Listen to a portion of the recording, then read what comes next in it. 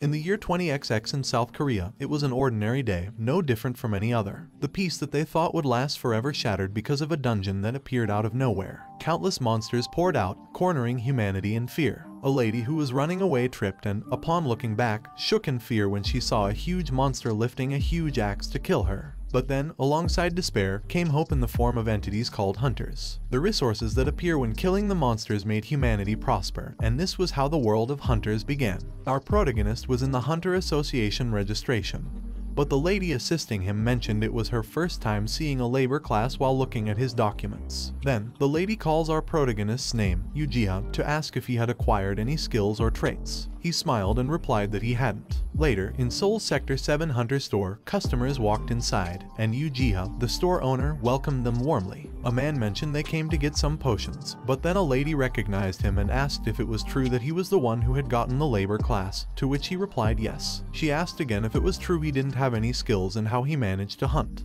The man stopped the lady, then apologized to him, explaining that the lady with him didn't know how to read the room. He tells the man it was okay because she didn't say anything wrong. Then, he scans the potions the man wants to buy and explains that he doesn't have any special skill, so he doesn't hunt but just gathers resources at the back, making the lady awkwardly agree with him. The man asks the lady why she has to ask it and tells her to stop wasting time, but she just tells the man that there's nothing wrong with being curious. Suddenly, they heard a loud sound and, when they looked outside, they saw a vehicle rushing on the road. The lady tells the man that it seems like a rank 3 dungeon opened somewhere because they even brought panzers. The man agreed because he also saw some ambulances and tells the lady that he wants to try getting into a place like it too. The lady tells the man to wake up and that their skill is far from enough, making the man angry, and tells the lady that the way she talks is starting to bother him without them realizing that he is listening to them from behind. After the customers finished shopping, he respectfully thanked them for coming. He knows that there would be a lot of resources in rank 3 dungeons, but he also knows that they won't contact him for it. It's been 5 years since Jiha got awakened and got a unique class called Laborer, but he didn't get any skills or traits, so he couldn't even dream of getting inside the dungeon with other hunters to kill the monsters, so he decided to be at the rear. After a company or a guild swiped a dungeon, he started picking up the leftovers and selling them. He knows that nobody recognizes his work, but it is good enough to support his hobby of reading old books. Then he starts reading the book until hours pass. He yawns in sleepiness and wonders if it was because the book he was reading is too hard to read. Then his eyes slowly closed, and he was down on the table to sleep. Suddenly, the book he was reading released a light that wrapped around him and teleported him to somewhere. Then, a moment later, the leaf fell on his forehead, making him wake up in shock and look around in panic. He stood up, wondering where he was. He pinched his face to test if he was dreaming, but when he felt the pain, he realized it was definitely not a dream, making him wonder if it was an illusion and if he would discover something by opening his status window. He opened his status window, and it showed that he was level 1.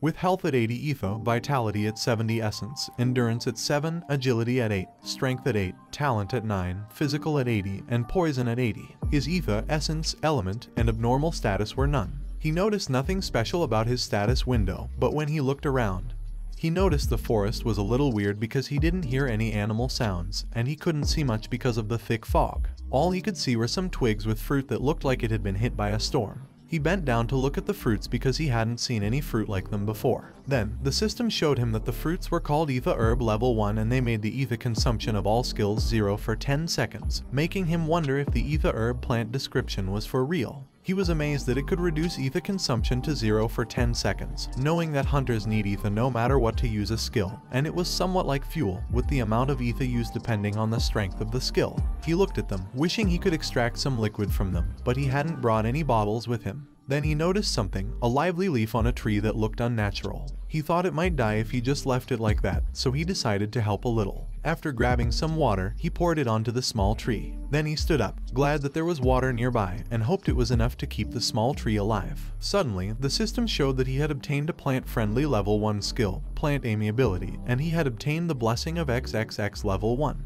He couldn't believe he got a skill and trait when all he did was plant a twig, knowing that it had never happened to him in 5 years. Then the small tree lit up, and its roots consumed the huge tree behind it, making him unable to believe that the old tree was disappearing in front of him. Suddenly, he was back in the store in shock, and when he looked around, he realized he was back. He rubbed his eyes, thinking that all of it was just a dream, but then he felt something and realized there was dirt on his hands, making him confused and asking himself if it wasn't a dream. He also wondered if he unknowingly suffered from sleepwalking.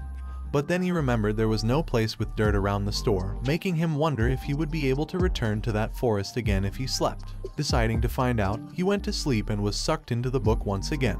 As he had expected, he woke up in the forest from earlier, but he noticed it had become wider and the fog had cleared a bit too. He thought it might be a dungeon he could enter by falling asleep, though he had never heard of such a thing.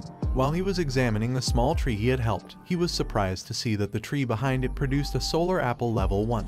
When combined with a health potion, the healing amount increased by 20%, and its duration decreased to 80%. Knowing how rare solar apples were, even in high-ranked dungeons, and remembering that health potions were commonly used but in limited quantities with healing amounts about 10% of maximum health, he was amazed. The solar apple not only added 20% additional healing but also decreased the healing time. Looking up in amazement, he saw a swarm of solar apples in the trees around him. He knew that if he could take the solar apples and ether herb liquid there, he'd be able to make a potion with incredible effects. He wondered if it would be fine to take 1 or 2 of them and if he could hide them in his clothes. Suddenly, a bag fell on his face hard, making him panically ask what it was. When he grabbed it, he saw it was a dimensional pouch. He wondered if he would be able to take items from that place to the general store. Inside the pouch, there were some vials. He laughed awkwardly, knowing he was just thinking about how to transport them, but he couldn't believe a pouch would suddenly fall from the sky, making him feel not only shocked but a bit scared. Still, he decided to see if he could take it because he had everything he needed. The next day, in the famous Hunter specialty chain store in District 7 of Seoul, hunters were rushing inside. One of the hunters angrily asked the workers if there really were no more paralysis resistance potions left. The workers bowed and apologized, explaining they had run out of stock. They told the man that if he could wait just 1 hour, they would try to supply them. On the other hand, a lady was panicking because the product they needed was out of stock and ordered the man with her to contact other locations in a hurry because they needed to enter a dungeon in 30 minutes. The man told her that the other stores had none in the Witch's Cauldron too, so he would try contacting the pyramid. Suddenly, the man noticed someone approaching and saw it was Seo Hyojin, the Sword Witch. Hyojin asked the workers if they could call the manager. The people inside the store became silent when they saw Hyojin, knowing she was 12th in the hunter ranking. Then the manager came out and couldn't believe she was there. He told her he had no idea she'd come to that place in person, and she responded that she came because he wasn't answering her calls. She then asked him if the potion they talked about yesterday was still there. The manager apologized to her and explained that they had a lot of bookings originally, so her potion was still being prepared and tried to tell her to wait a little bit. But she told him she couldn't do it because she must finish the preparation in 30 minutes and enter the dungeon. Then she opened her cell phone map to find a general store around there. Meanwhile, in Jiha's store, he was busy mixing the liquid in the bottle and checked if he put the purified water, Undyne's tears, and ether herb liquid to make sure that there was nothing left behind. Then he put the mixture to the solar apple concentrate and mixed it a bit, then a strong light came out from the bottle. Then the system showed him that due to his XXX's blessing, a great success verdict has been applied, and because of it, he has acquired an alchemy skill level 1 and a special potion level 1 which makes all skill ether consumption becomes 0 for seconds and recovers % of maximum health over 15 seconds. He couldn't believe he had alchemy skills, knowing that even self-proclaimed alchemists don't have alchemy skills. Also, he couldn't believe he made no ether consumption for 14 seconds and even health recovery. He shook the mixture he made, wondering what in the world is the XXX blessing that the effect got it good.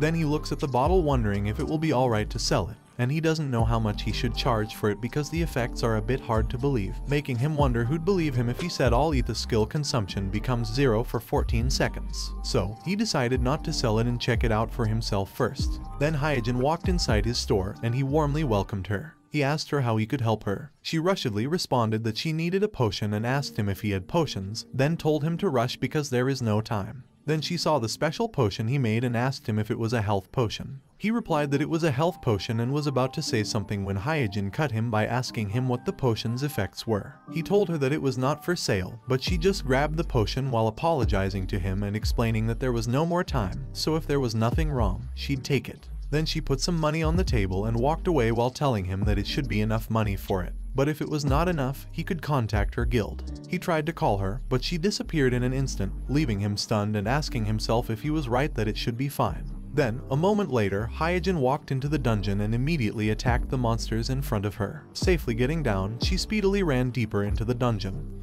leaving the dead monsters in the back. Her team, tasked with collecting monsters' crystals, realized that rank 12 would indeed be different. One of them wondered if there was anything left for them to do. Another replied that it was nice and comfortable but questioned if it didn't feel quite right to him because they also needed to raise their skills. One man bent down and slashed the dead monster's body to retrieve the crystal, advising his companion not to bother the sword witch and to quietly gather the resources. After grabbing the crystals, he explained they should understand Hyojin. If it were the old Hyojin, she would have asked them to join in.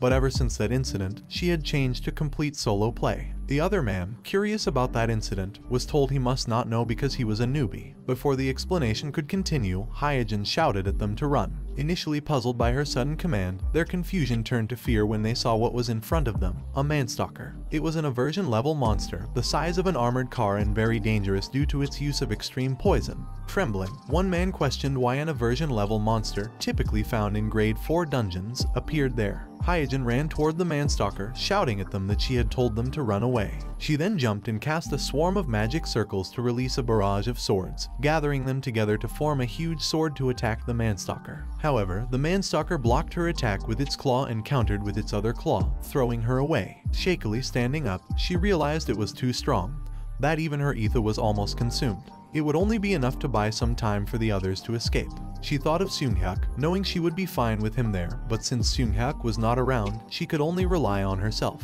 Then, she drank the special potion with closed eyes, expecting it to taste bad. But to her surprise, it was delicious, like a beverage. She felt like she was overflowing with ether. Confidently, she stared down the manstalker, knowing with the help of the special potion, she could fight. She jumped at the manstalker, about to attack her, and used her powerful sword rampage, slashing the manstalker 100 times in just seconds. The manstalker was chopped into pieces by her attack and fell to the ground defeated, while she couldn't believe she had done it. Then, she noticed that on top of health recovery, even ether consumption was gone, and thanks to it, she could use the powerful sword rampage for 10 seconds when she usually could only use it for 3 seconds. Guessing the effect was due to the special potion, she wondered what in the world that shop was. The next day, in Jiha's store, someone opened the door, and to his surprise, it was Hyojin returning. She called out to him loudly, making him stutter a welcome.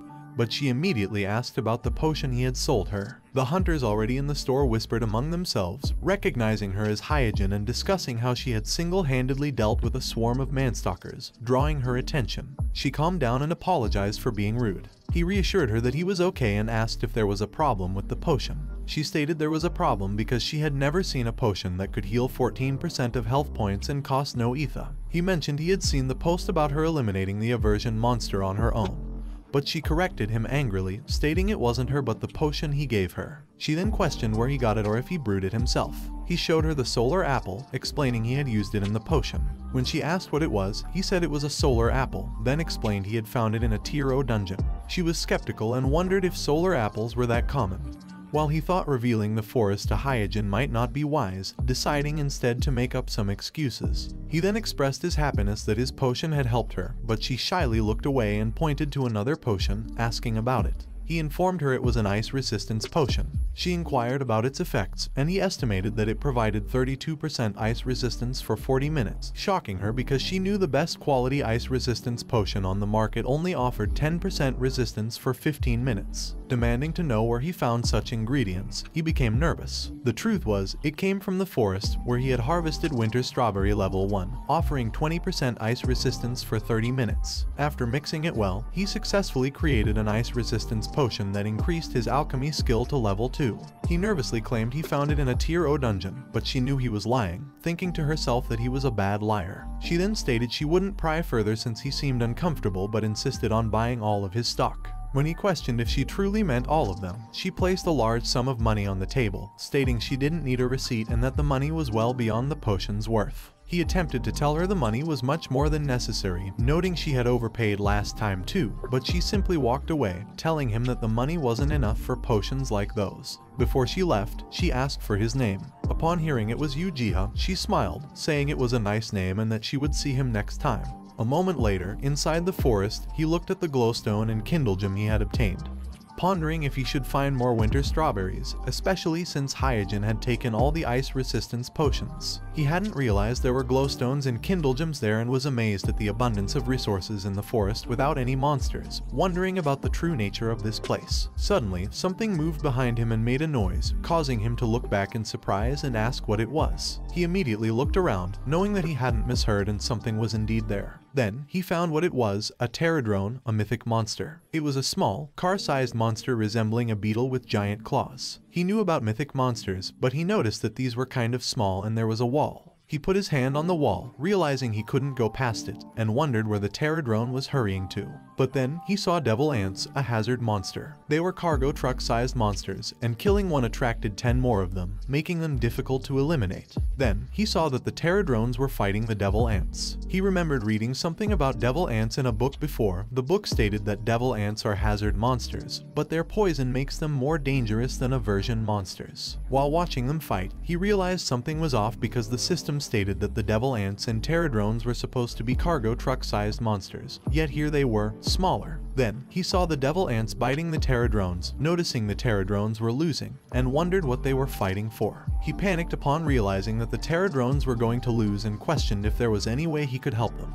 Suddenly, the system showed him that the war between him and his pterodrones against the devil ants had begun and asked if he would like to help his legion, surprising him that he could intervene. He smiled, thinking the system strange for calling the pterodrone his, but he clicked yes because he decided to help them. The system then showed him that his legion was currently losing, but he could use his essence to cast an area buff. It gave him choices to pick from, with different costs of essence as a payment. He figured out that he couldn't help them directly, but he could provide assistance, then realized that he did have something that seemed like essence. He was glad that he happened to have 2 essences and chose the number, Laborer's Blessing, to help his legion. After paying for it, the pterodrones received the Laborer's Blessing, which made them stronger. They immediately flew toward the devil ants and easily cut them into pieces. Then, the pterodrones landed on the ground in complete victory. Amazed at their win, he shouted that they had gotten all the devil ants. He watched the pterodrones cheer on their victory, unable to believe what he had just witnessed and thought it was crazy. Then, he thanked the pterodrones for protecting the forest and was about to praise them for their good work, but he stopped when he saw the pterodrones giving him many essences and essence stones. He asked them if they were giving these to him.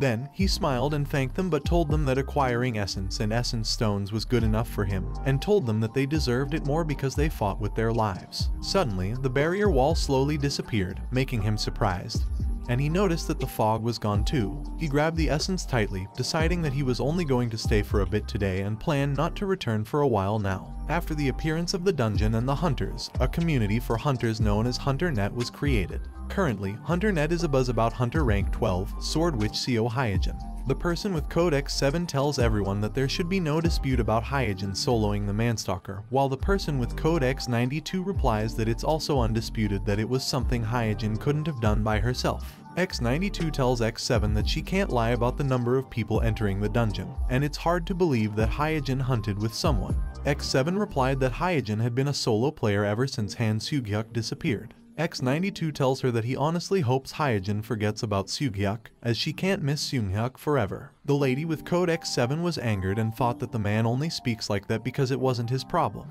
Then, she replied that Hyojin's significant other disappeared in the dungeon, and she can miss Sughyuk as much as she wants. But X92 responded that it's been 3 years, and it has also been 3 years since Hyojin started going around the dungeon to find Sughyuk. She tried to reason, but X92 told her that they should stop talking about a person who went missing unless she was Co Hyojin herself, which made her furious because X92 crossed the line. Suddenly, the room light lit up, and Choi Cholhyun, an Eternal Flame Guild top alchemist, asked the lady if she was a zombie and told her that it wasn't good for her eyes. She replied that she could concentrate better when it was dark and asked him if he looked into what she asked him to do. He replied that he went in person, and it was the lowest rank hunter with no traits, Jiha, but as he expected, he didn't feel anything special from Jiha. The lady tells Cholhyun that it means Jiha has nothing to do with Hyojin getting stronger, but then Cholhyun tells her that Jiha is selling something special and asks her if she knows what a solar apple is. She asks him what a solar apple is, and he replies that it is an item that drastically reduces ether usage. Also, he had never seen it in person until then and explained to her that Jiha brewed a potion out of it and was selling it as a potion for a very cheap price. She told him that if the apple was real, it couldn't be that cheap. He goes to the chair while telling her that they can assume 2 things from it.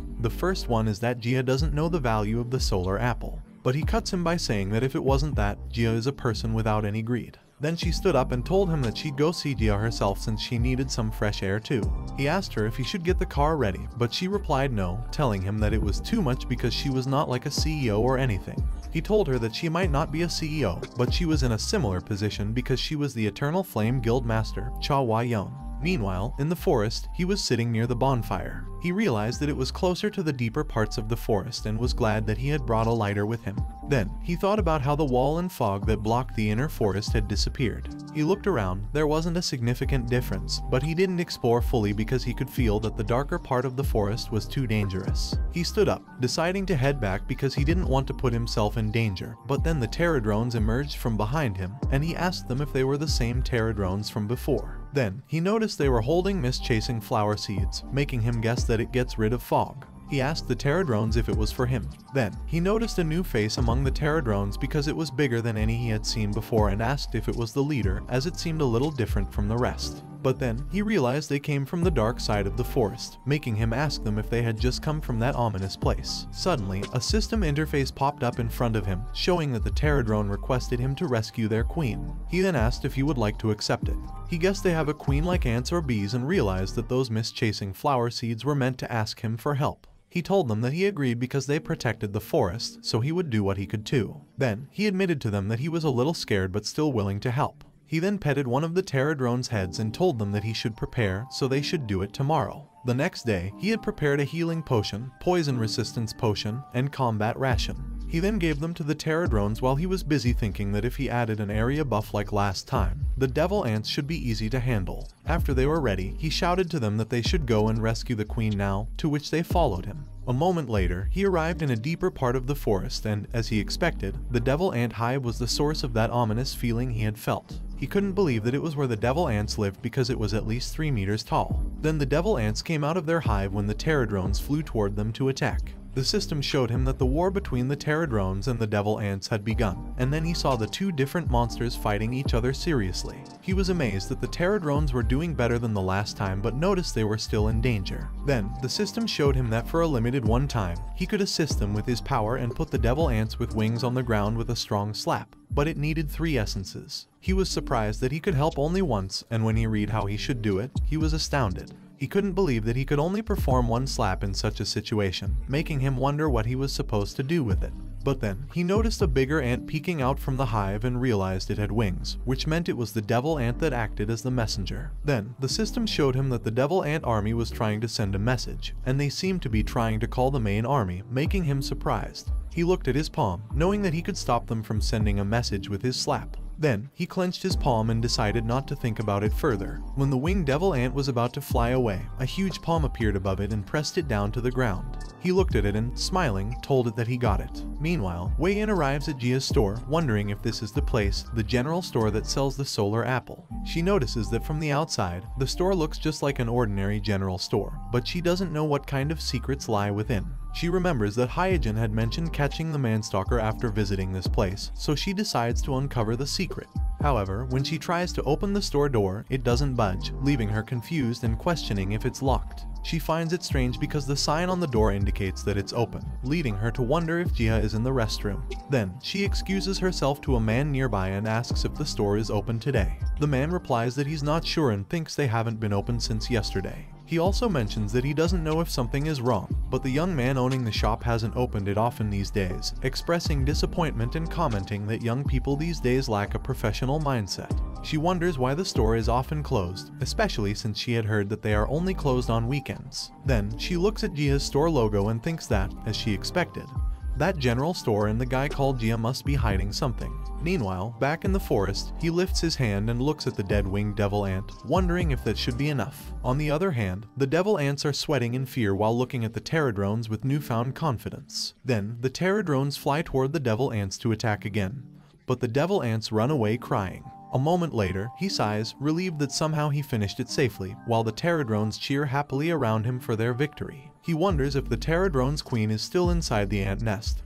But then he hears something to his side and sees that the pterodrones have rescued their queen. The queen is severely injured. When she looks at him, she tries to stand up to thank him. He reaches out to her with his finger, telling her that it's fine and she doesn't have to overexert herself. Then, he pats the queen's head, relieved that she is fine. Suddenly, a system pop-up shows him that the Pterodrone Queen wishes to pledge allegiance to him, and if he signs a contract with the Pterodrone Corps, he will become a sponsor of the Pterodrone Corps and receive several items, but he will also have to grant their requests. He thinks there is no need to hesitate because it wasn't difficult, and they can help each other other out, so he agrees. Then, the system shows him that the Terradrone Queen and its core have pledged their allegiance to him, meaning he will be able to sponsor the core more directly. Then, one of the Terradrones floats in the air, and he realizes it is the Terradrone General from before. Light wraps around it as it evolves, and he is amazed by the transformation. It becomes a Terradrone warrior with huge claws and grows bigger, making him think that it certainly looks like a general now. Then he looked to his side when he heard a noise. When he looked, he saw they were bringing a lot of it again, even though he had told them he didn't need that much. After they placed the essence, he scratched his face in disbelief and looked at his hand to examine the seeds the Terradrone General had given him. The seeds were wild grape seed and tree fruit seed, making him wonder what in the world is a tree fruit seed. He stood up, wondering if the tree grows from tree fruit, and thought he'd find out once he grows it, believing the forest would take care of the rest. Then, he asked himself if he should build a cabin next. The next day, in a certain dungeon, someone asked if they were sure the queen ant was there. The man just asked back, "Do you think I'd be crazy enough to enter the devil ant's dungeon?" He told his companion they could earn a lot of money if they robbed the ant nest properly. Then the newbie stopped in confusion and mentioned, "The quest has been cleared already," making the man pissed. He asked the newbie what he was talking about when the dungeon had just opened. But when they looked, they were all surprised to find the ant hive empty. The newbie asked if it could have been cleared in a different region, but the man just pissedly asked back, "Don't you know a cleared dungeon won't open for the second time?"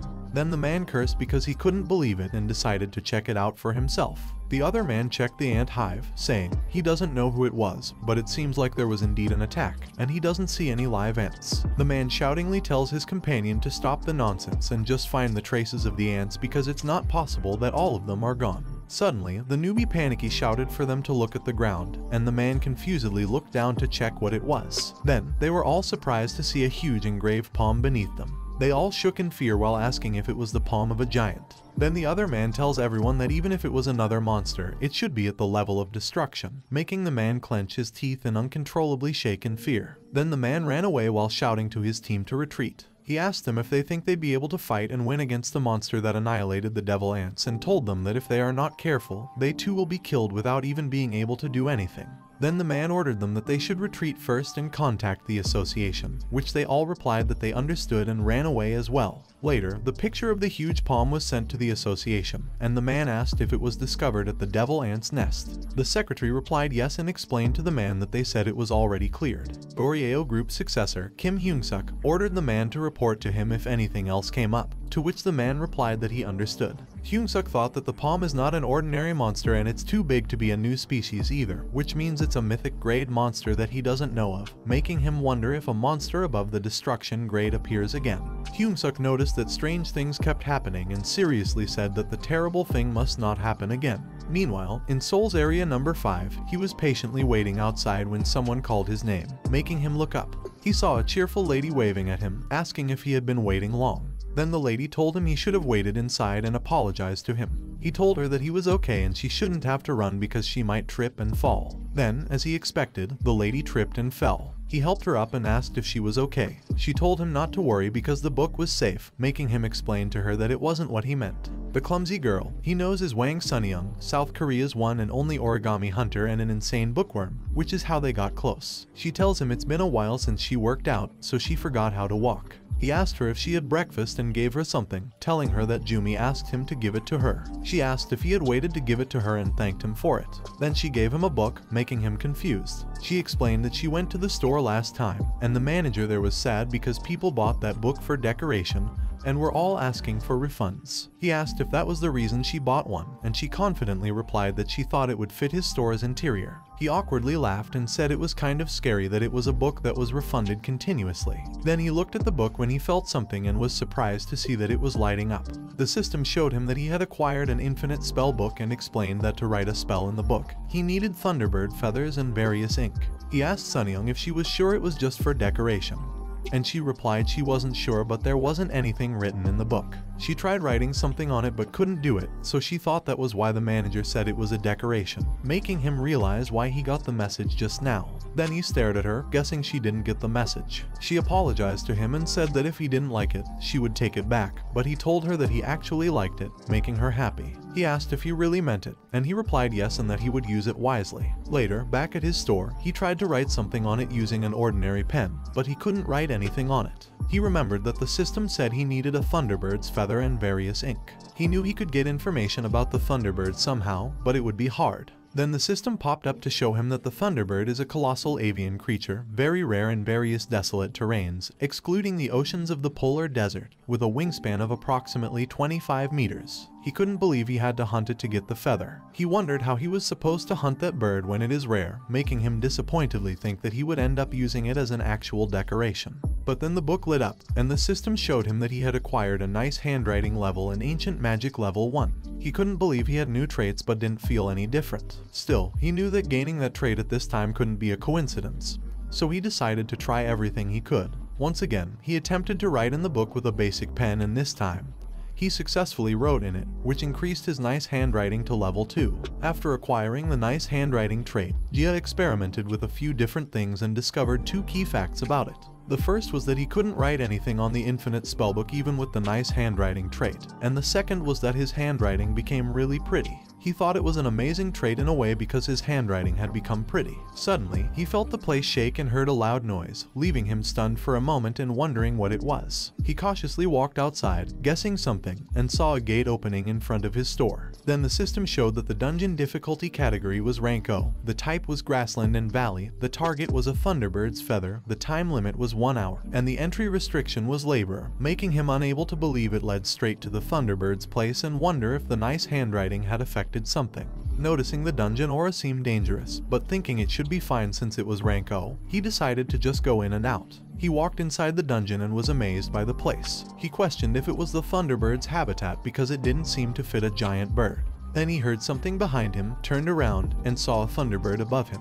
It flew up while he was panicking, marveling at how a bird could be so big and shouting that it was the size of a building. He wondered how he was supposed to hunt it, but then a feather floated down to him, and when he looked up, he saw the Thunderbird's feathers floating around him. He was relieved that he just had to pick up the feather on the ground and was amazed at how easy it was. Realizing now that all he needed was ink, he smiled, having thought of something. He went into the forest and met the General Pterodrones, who was holding green herb extract. He told it that finding the extract so quickly was fortunate and that it was a good thing he had asked it.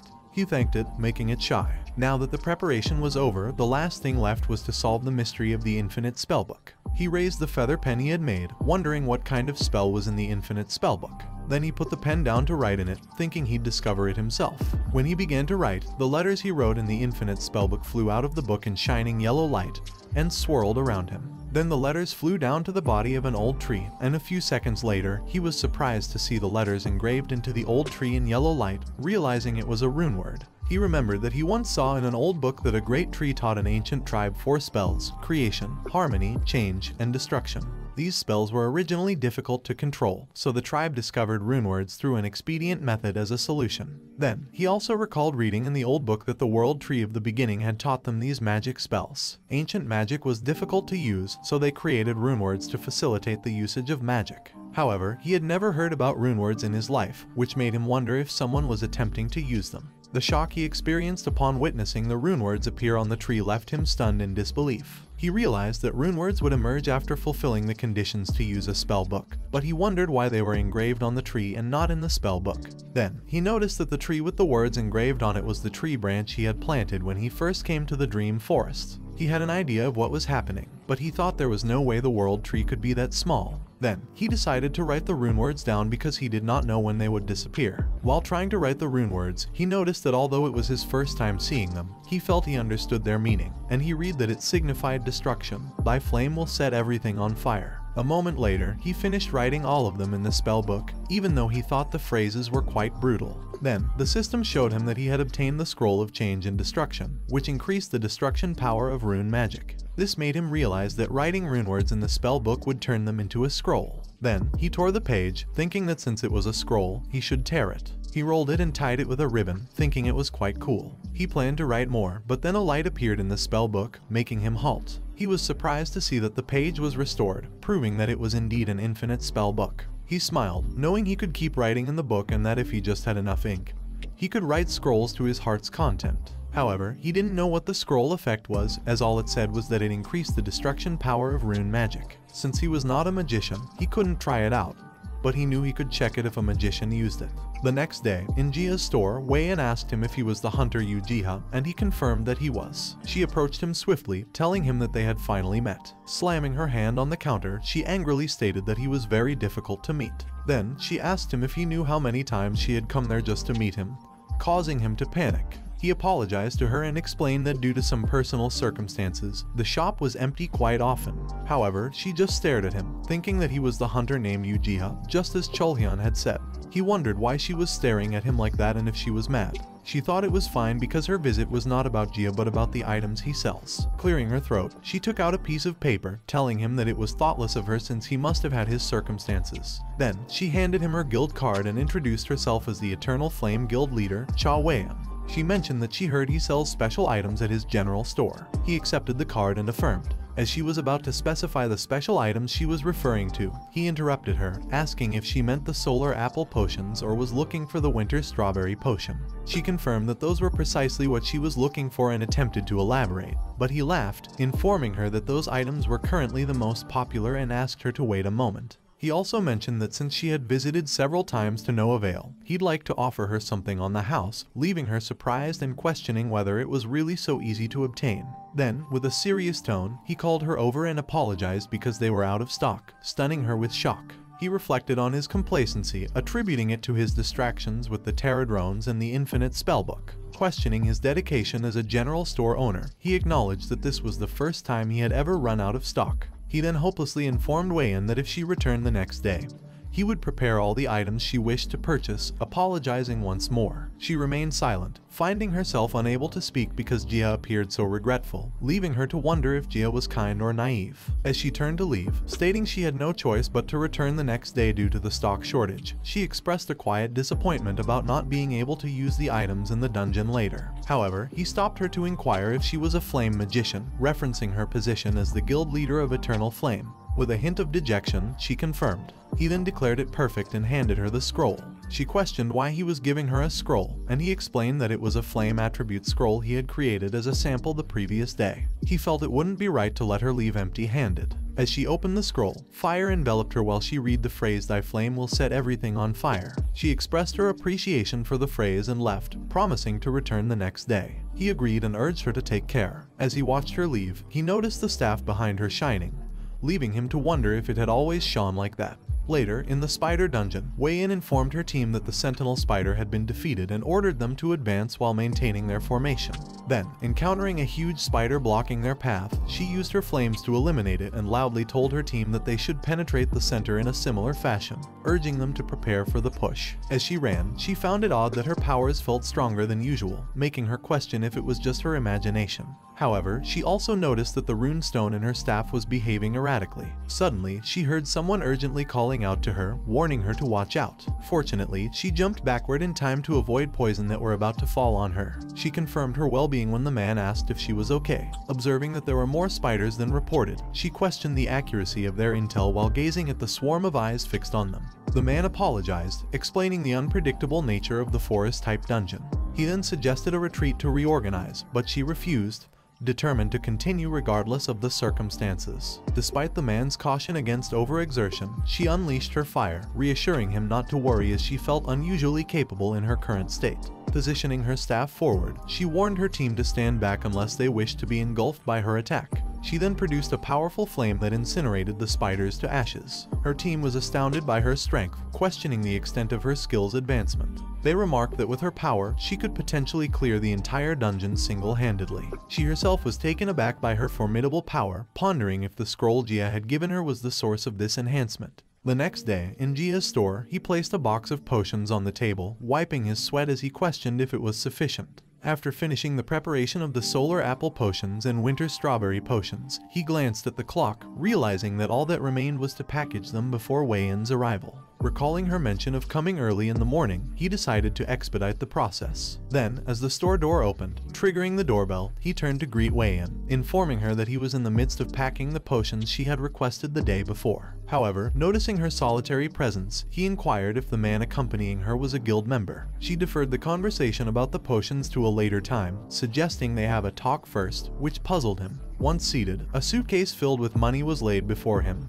prompting him to question its purpose. Wei-in responded that it was indeed money, then probed whether he was the type who does not obsess over wealth, concluding that his reasonable potion pricing must have a rationale. He admitted his fondness for money but explained his astonishment at the sudden large sum presented to him. Wei-in revealed that the scroll he had given her the previous day possessed tremendous effects, warranting a grade of A or possibly beyond S, and expressed her discomfort at acquiring such a high-value scroll for free. He understood her point, acknowledging he had anticipated such a reaction given the infinite spellbook's excellence. She suggested if cash was uncomfortable for him, she could transfer the amount, asking him to indicate his preference. He expressed his gratitude but maintained that accepting the money was beyond his principles, leaving her perplexed. He then reminded her that, as previously stated, the scroll was an apology for the inconvenience caused by the wait, asserting he was not honorable enough to accept the money, knowing the scroll's effectiveness was still unproven. She questioned if he realized the thin line between being virtuous and foolish, surprising Chulhyun with her abrupt call, but continued to press the issue of the potential consequences if valuable resources were given away freely. He countered, asking if such actions would create a world where wealth was ubiquitous, to which she angrily retorted that it would not. She warned that public knowledge of his actions could make him a target for many, leaning in to emphasize the significance yet peril of his abilities in the hunter's world. Upon asking if he grasped the gravity of her words, he slightly jumped, intimidated, and acknowledged her concern. Then she explained to him that the reason she brought the cash herself was to prove that their guild could reward him appropriately for his abilities too. She asked him if Eternal Flame was the large guild known for its good welfare, and told him that she didn't have to go that far to prove herself. Smilingly, she told him that she wanted to show him that such a famous and good guild is very favorable toward him. Then she explained to him that there are generally many magicians in Eternal Flame, but there are quite a few alchemists too. Then she introduces Chulhyun to him as their chief alchemist, and Chulhyun, without choice, tells him that he loves Eternal Flame. Then she tells him that there are also many other skilled alchemists like Chulhyun there, so he'll have a lot of chances to research together. Also, the salary and allowances will be tailored to his wishes as much as possible, and she can give him the authority to be a chief or higher, making him sweat under pressure. She was about to invite him to join them, but he cut her off by thanking her for saying all of it. But he told her that he'd just accept the gesture. She brightly tells Chulhyun to prepare the contract in a hurry, but then she realizes that Jiha said he'll just accept the gesture. She shoutingly asks him why and if isn't what she said already such a generous term. He replied that just like she said, it was too much for him, so he thought it'll be better for people better than him to join, making her fume in anger and shoutingly tell him that he was more than capable and he should stop putting himself down like that while Chulhyun is trying to calm her down. She stops when he tells her that he was originally the lowest rank hunter with no attributes, and the fact that he could make those special items was not because of his abilities, but due to a situation of luck and an amazing friend, so he knows that his abilities may disappear someday, and it was why he has no confidence in doing great things with that ability. He also tells her that he was too attached to his store to leave it. She tried to disagree, but Chulhyun tells her that it seemed like it would be difficult to change Jiha's mind and they should stop and respect Jiha's wishes. He tells her that he won't forget her advice and will be careful, so he is going to charge a bit more for the potions she reserved yesterday. She tells him that anyone would think she was making him do bad things and that she feels uncomfortable because it feels like she got dumped, but she has no other choice. Then she warned him that in return, he shouldn't regret it if he fell into a dangerous situation later. He tells her not to worry because if a dangerous situation arises, the device next to him will let him know first, pointing at the humming bell at his side that can make a sound when a worker is in danger. Ever since the gates appeared, spending a daily life with nature disappeared because both the sea and the beach had been taken over by monsters, and it was hard to find a place without them, even in a mountain or a valley. But in the dream forest, he could enjoy the beautiful scenery. When he arrived at the forest beach, he felt such relief and thought the sea was the best remedy for his headaches. Walking around, he realized that there was not only a forest in the dream forest but also a sea, making him wonder if that place was more like a paradise on earth. He decided to focus on the general store rather than the dream forest for the time being, but he had been exhausted since early in the morning, making him wonder if he was disqualified from being a general store owner. He exclaimed that general store or not, he was going to heal himself by evening there, eat a lot, and read a lot of books too. Exhausted from interacting with people that day, Jiha spent some alone time in the dream forest. However, he overlooked the fact that anytime and anywhere, unexpected guests could arrive while he was looking at the shining white animal sleeping on his leg. 2 hours ago, he was engrossed in a book in front of the bonfire he had made, feeling the calmness of his surroundings. He reflected on how, in the past, listening to the sound of waves wouldn't have been so difficult. However, the current seas are no longer safe for humans, so he recognized it as great luck that he was able to face the sea and listen to the sound of the waves like this. He thought that if he had the chance later, he'd like to bring Sungho or Sunyeon. Suddenly, he heard something nearby and, upon listening carefully, realized it was the sound of a cat coming from inside the cave next to him. He grabbed his torch and bag to investigate, noting that the sound was similar to that of a kitten, but subtly different, as if it also resembled the sound of a wild beast like a lion or tiger. He glanced at the humming bell and saw that it was quiet, indicating no danger. Suddenly, he noticed the general pterodrone flying above him at full speed. He followed it and noticed that the sound was drawing closer to where they were heading. Then he saw the creature making the sound lying on the ground. The system identified it as an actus, making him wonder what actus meant, but he knew it was too big to be called a cat. He carefully picked it up, noting its poor condition, and wondered if it would be alright to feed it a potion. The pterodrone general nudged him to get his attention. He apologized to it, explaining he was so distracted by the actus that he had forgotten about them, but was surprised to see they were holding fish. He asked the pterodrone general if they were taking care of the actus's food, to which it nodded. He patted it, expressing his pride and promising to bring a lot of delicious food the next time he came to the forest. Back to the present, after the actus ate the fishes and drank the solar apple potion, it peacefully slept on his lap, making him relieved that it had taken the potion well. Although it had been shivering until recently, it seemed fine now based on how well it was sleeping. Curious, as it was his first time seeing animals there despite not having explored the entire dream forest, he patted its head and asked where it came from. The actus woke up at his touch, and he immediately apologized, asking if his touch had awakened it. But it simply meowed sweetly at him and stretched on his leg, winning his heart with its cuteness. He lifted it, asking if it was acting cute on purpose and if this was the being chosen thing he had only heard about. Then, he pondered what to call it, deciding that actus didn't sound cute. Since it resembled a tiger, he thought Bam, which means tiger in Korean, sounded good. He also told it that if it had nowhere to go, it should come with him, to which it meowed in agreement. The next day, a customer was enchanted by Bam's cuteness and asked him if Bam wasn't a snow leopard, and where he had found it. He replied that he had encountered it in a dungeon and brought it home since it seemed to have nowhere else to go, and its name was Bam. The lady asked if she might pet Bam, to which he agreed. However, as the lady was about to pet Bam, it became aggressive and swatted at the lady's hand. He panicked and asked the lady if she was alright. She replied that her hand was fine, but her heart was hurt. He apologized to the lady and explained that Bam was a bit shy.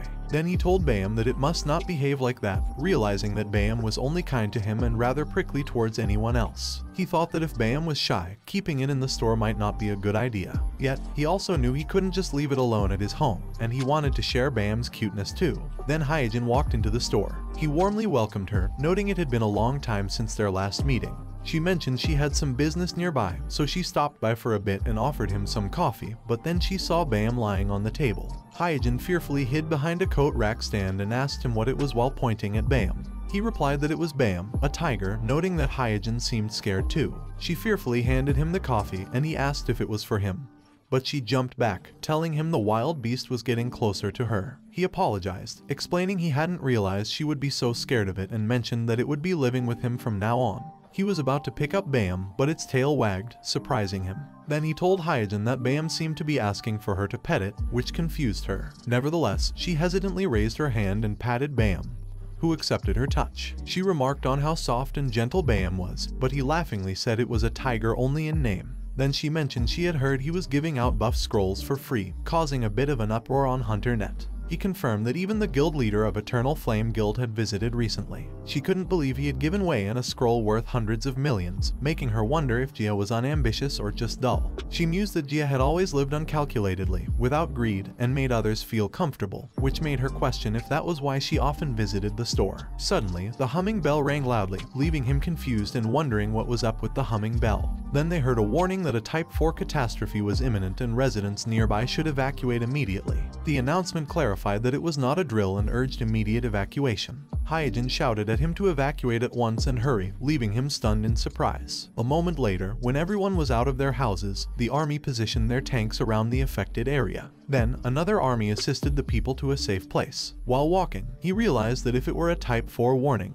they must be facing the catastrophe of a Category 4 dungeon. If that were the case, there would likely be many strong hunters, which gave him hope that the hunters could stop it. Bam hid in fear against his chest, and he assured it that everything would be fine and nothing would happen. But then, they heard a loud opening sound and felt the ground shake violently. The people around him cried, panicked, and shouted in fear. He wondered if it was still too early for him to feel reassured. Bam meowed sadly at him and looked up tearfully. He patted its head and assured it that everything was fine and it was probably nothing. A catastrophe arises when hunters entering a dungeon fail to complete their quest. There won't be any major problem with the catastrophe of a low difficulty dungeon. But it was a different story when a dungeon of rank 4 or higher suffered a catastrophe. In the event of a catastrophe, civilians within a radius of 20 kilometers of the gate are to be evacuated, while simultaneously carrying out military operations and deploying armored forces. Then, high-ranking hunters are mobilized. Hyojin tells everyone that the enemy is coming. Then, the undead emerge from the dungeon. The military general ordered his men to open fire, which the armies did, shooting the undead coming out of the dungeon. The jet took off, holding missiles, and released them onto the undead on the ground, causing a loud explosion. On the other hand, Hyung-suk, watching from the side, guessed that the undead dungeon attack must have failed. However, he thought that with such firepower, it would end soon. Knowing he would have to escape after finishing off the remnants, he ordered the general army to focus their firepower on the gate, and informed them that they would deal with the monsters that escaped and the curse using liches. The general replied that he understood. Hyun-suk thought they would be able to end it if there were no other variables. But then, a huge hand grabbed the gate from inside, and a gigantic being slowly emerged, shocking Hyun-suk in horror. He immediately ordered the general to focus their firepower on the huge monstrous being urgently, to which the general replied that he understood. The general then ordered his men to open fire and unleash everything they had on the huge monster, which the army did, attacking the huge monster with all their might. One of the missiles flew into the huge monster's mouth and exploded loudly. The army believed their attack was taking effect, but Hyun-suk knew the monstrous being was of disaster rank, which meant that many attacks wouldn't even leave a scratch on it. The monster declared them enemies, dangerous enemies, so he must kill them. Then, it charged toward them while shouting about the dangerous enemy. Hyun-suk cursed and ordered everyone to dodge, but the creature just passed by them, making him wonder if it was not attacking them. He looks back and realizes that the monster's target is the shelter. Someone jumps from the shelter's roof, and Hyojin flies down toward it with her blades, questioning, "Who said you could go to the shelter?" Then, she unleashes her powerful sword rampage skill, slashing it hundreds of times in just a few seconds. Wei-in shouts to everyone to stand back as she swings her staff, attacking the monster with her strong flame. But when the smoke from their attack clears, they are surprised to see that it isn't even turning back. Then, it raises its huge fist and punches the shelter, breaking it apart and causing a loud sound. Hyojin runs toward it to attack again, and Wei-in warns her that getting close is dangerous. But Hyojin asks if Wei-in is suggesting they just watch the people die. She reminds Wei-in that Jiha and the others are inside the shelter. When the huge monster makes a large entry to enter the shelter, it glares at Jiha, declaring it has found him and calling him their enemy. Jiha panics, realizing the shelter has been breached, and wonders if the situation outside is dire. He knows he must run, but his legs won't move. Begging his shaking legs to move, he finally manages, only to fall to the ground in horror when the monster tries to grab him. Baem exhales air and roars at the monster, causing the monster to stop. Then, Baem gets out of his arms and releases a strong light, confusing him. Baem calls the monster a lowly demon, making it sweat in fear and ordering it to get lost. This reveals Baem's true power and appearance to the monster. Hyojin, running closer to the shelter, feels an enormous amount of ether but thinks whatever it is, it's their chance while the monster is frozen. Then, she calls to Wei-in for a flame. Wei-in imbues her sword with flames, telling her, "I knew it even without you saying it." Then, she swings her sword at the monster, attacking it with the fire sword rampant, a combination of her sword rampage and Wei-in's flame. The monster is burned inside and out by the slashes, and Hyojin safely lands on the ground, exhausted. Wei-in asks if it is over, but Hyojin replies not yet, explaining that she felt an enormous amount of ether inside the shelter. Then, they enter the shelter, and Hyojin sees him picking up Baem from the ground. He doesn't answer her because he is focused on Baem, who is releasing ether. After the fight, ambulances arrive to take care of the wounded, while Hyojin looks around, no longer sensing the ether. Meanwhile, in Jia's house, he pats Baem, now calm, pondering over the day's events. As he dries his hair, he reflects on the craziness of the day. Baem, jumping into his lap, affectionately scratches its head against him. He praises Baem for the impressive work done, noting its anger at the monstrous being.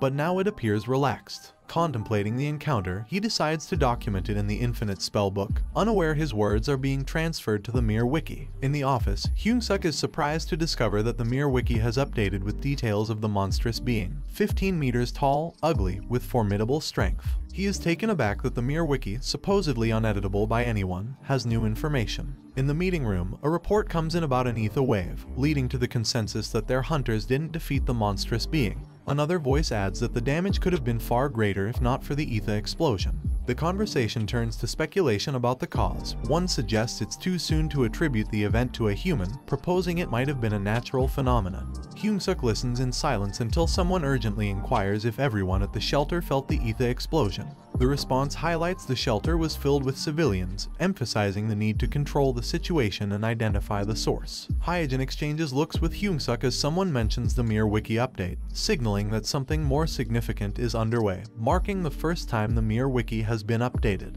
The briefing continues, revealing that someone possesses enough strength to intimidate the monstrous being, and this new information has been added to the Mirror Wiki. Hyung-suk and Wei-in glance at Hyejin when she points out two possibilities. The individual who repelled the monstrous being was either at the shelter or possesses a unique ability unlike any hunter. Wei-in then raises the point that many reported hearing a cat's cry coinciding with the ether explosion. Hyung-suk initially dismisses the detail as irrelevant, but Wei-in insists, mentioning the presence of a store owner and a cat resembling a snow leopard at the shelter, silencing the room in surprise. The next day, as the store's doorbell rings, Jiha greets the customer, shocked to see Hyejin, Wei-in, and Hyung-suk enter. They approach him, causing his anxiety to spike, questioning their intentions. They forcefully place their hands on the counter, demanding to see his cat. Raising his hands in a gesture of peace, he inquires if they mean Bam, cautioning them that Bam might get scared and run. Yet, their attention shifts downwards at the sound of rustling by his side, where he then sees Bam attempting to reach the counter. Then, Bam jumps onto the counter and yawns as he stretches. They all seriously look at Bam, making him glance back at them in confusion.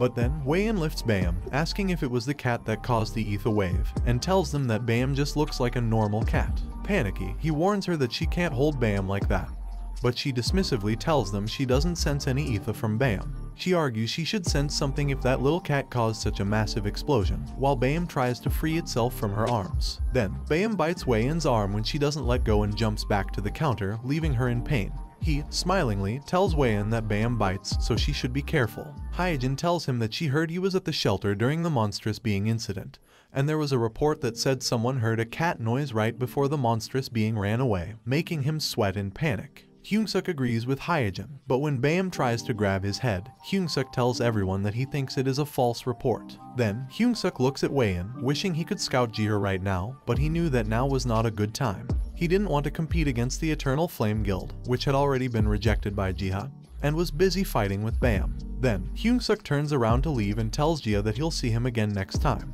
Wei-in asks Hyung-suk if he is leaving and tells him she wanted to see him get rejected like her, while Hyejin is looking at Jiha. Hyejin opens her mouth and smilingly tells him that she'd be back, to which he happily responds that she is welcome anytime. Later, he enters the Dream Forest and reads a book about the Jiha continent. He looks at the map in the book, remembering that he heard about it from somewhere. Then, he reads in the book that in the Jiha continent, many races live together with the Great Tree, which created the nature gods to protect Jiha. He is confused about what it means and reads that it had white fur with black spots and nature's raging fangs. After reading it, he looks in front of him, realizes something, and wonders if Bam is a nature god. He thinks that Tiny Cat doesn't look like one of the gods, but considering what happened around him, it makes sense. He puts down the book, knowing that it wasn't a coincidence, and remembers that they said there was a big ether explosion, making him think that it must have been Bam who did it. This means he can say that Bam is a nature god, making him wonder if the tree in his dream could possibly be the nature great tree. After figuring it out, everything makes sense to him now. He feels like the tree is giving him a job, and it all starts with getting into the laborer class, helping the Terradrones, and saving Bam,